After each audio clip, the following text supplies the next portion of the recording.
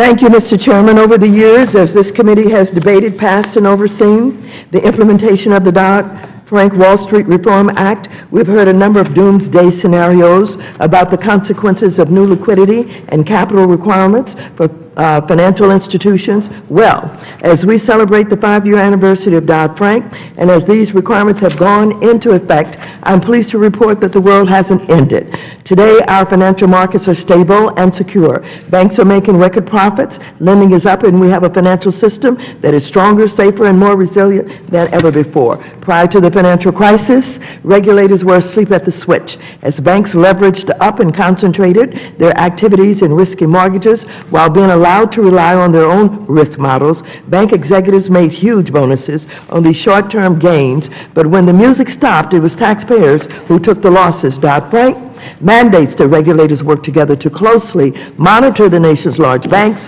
setting a floor for capital and liquidity standards to ensure financial companies are risking their own capital rather than taxpayer money. Just this week, regulators finalized a rule that will require even higher capital standards at the largest globally systemic banks that actively seek out their riskiest lines of business. While the implementation of Dodd-Frank is incomplete, it's already working. A staff report by committee Democrats released this week found that Dodd-Frank has made our financial system more transparent, more stable, and more accountable by arming our regulators with vital tools to monitor the financial system for risk, increase transparency, and institute new investor protections. And to make certain this approach is not overly onerous, Dodd-Frank has created a flexible and tiered regulatory framework to ensure these heightened standards are tailored to banks of different sizes.